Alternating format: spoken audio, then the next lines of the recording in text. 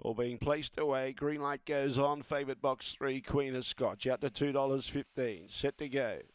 Ready now.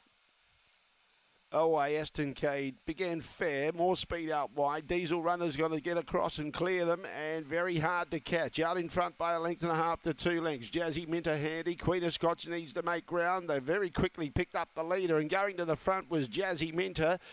Something happened to Diesel Runner, goes back. Queen of Scotch is coming into the race as well. Behind those, Aston Cade. In front, Jazzy Minter going strong. Flashing home, George the First. Jazzy Minter beat George the First.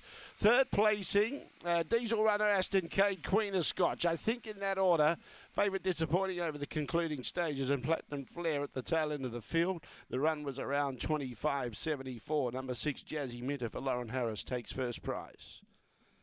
6 beats 2. Flashing home late was George the First. Couldn't quite get there. Diesel Runner, who was a bit hot and cold in the run, has got back for third placing after finding the lead and having a length and a half in front of its kennel mate, Jazzy Minter. But just wobbled around the bend somewhat, and Jazzy Minter had too much speed and burned up around its outside. Queen of Scots got right behind them and looked some sort of hope top of the front straight, but she didn't finish it off at all.